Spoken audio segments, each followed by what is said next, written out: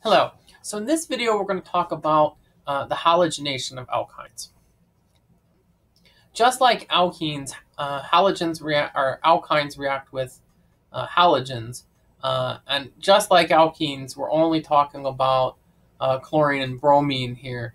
The reaction with iodine is not very productive. It's endothermic, and so it doesn't really behave very well. If you remember from studying the reactions of alkenes, that alkenes undergo additions of halogens to form these vicinal dihalides. So there are two halogens on the molecule, and they're on neighboring carbons, and you get this anti-addition stereochemistry. Oh, and I don't want to forget that this molecule is also, oops, hold on, something silly happened here. What are you doing? There we go. So, this molecule is chiral, but the reactant is not, so the enantiomer of this structure is also formed. And the reason that you get this anti-addition, if you remember, is because we have this really interesting three-membered ring transition state. Take that around a little bit. Of, I don't know, we'll pick bromine, for example, and if we start with a cis alkene like I did, you get this bromonium transition state. Both R groups are on the same side, and because of the second step is an SN2 reaction, the other halogen attacks from the opposite side, so you get anti-addition. Things are a little bit different in the alkyne world, but generally everything alkenes, most things alkenes do, alkynes can do twice. And so it's, first of all, possible that if you have just one equivalent of a halogen molecule, you can get, I don't need this extra carbon, you can get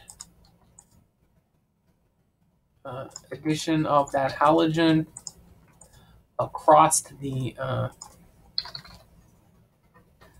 alkyne and make a dihaloalkene as the major product. And then you might be suspicious that because I put something down as the major product, there's a minor product. There is. It's worth talking about here because this is one place where it's a little bit different than the alkene case.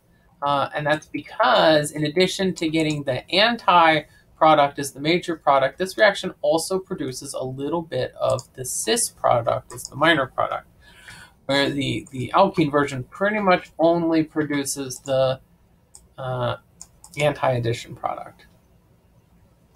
And then, of course, it can happen twice because there's still a pi bond after that first addition.